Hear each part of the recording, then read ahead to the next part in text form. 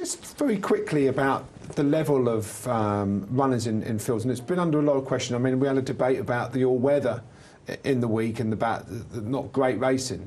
But when jump racing has 3 runners and 4 runner events, and we've seen quite a lot of it early on at Ascot, is that, I mean, what's your view on that? Big prize money, not necessarily in this race, but in general, there's been some big prize money and there's only been 2 or 3 runners running. Is that something that you'd like to see eradicated?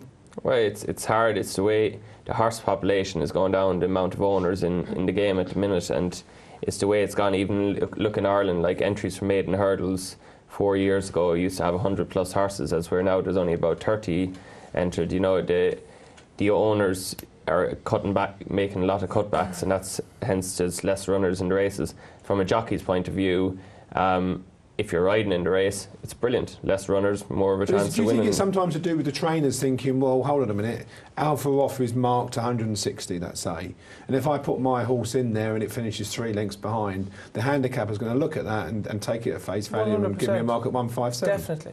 Definitely. You see them small runner fields, right? If you go on a handicap, you go a good gallop from the start to finish. They're proper true run races. These 3 runner novice chases, a lot of the time you can hack canter for 1.5 miles and then sprint for the last half a mile.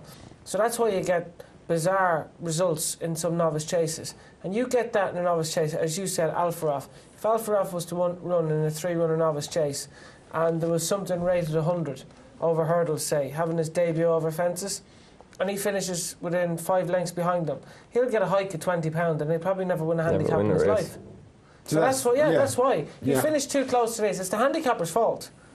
Do you know what I mean? Because he can't see that these are false run races, and he'll handicap you on one run against a good horse, whereas all your other runs have been below 100. And that might well be the case even if a jockey of Alpha Off, say again maybe Daryl Jacob or Noel Feed or whatever, eases up and wins easily. Yeah, well, you don't want to give it a hard race, and there's no need to most of the time. I mean, it's frustrating for racing fans, I think, to actually. I mean, watching might be a bit of a laugh about the 3-runner race, but it's a non-event really. If you're going racing, you can't blame trainers and jockeys and owners for that, because you buy a horse, you want it to win a race.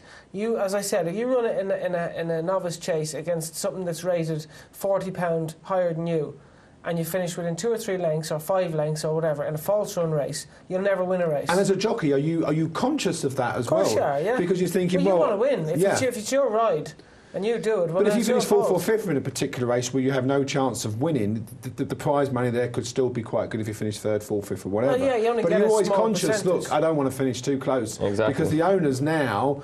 Or the trainer will think, well, I've finished 3 or 4 lengths off here, and they're going to look at it at face value.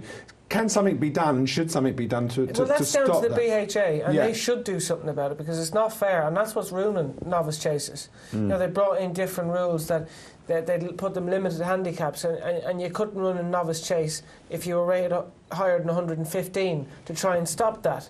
You know, once you were under 115, you could all run off level weights. But Sir Paul Nicholls, Nicky Henderson, John O'Neill, they don't have any novice chasers that are rated under 115. So why are they going to run? You know, Nicky Henderson had to bring horses to Ireland, and he said about Grandaway earlier on in the year, I can't run him. There's nowhere to run. But there's also the point that, maybe from another day, but I mean, he could have taken my tent or yours up to Kelso and decided to run it at Jumpers Bumpers. So there are arguments both sides. But then that's a ground thing as well. The horse wants good ground. You're going up running in Kelso and heavy ground today, so it's it is a bit of a vicious circle. Okay.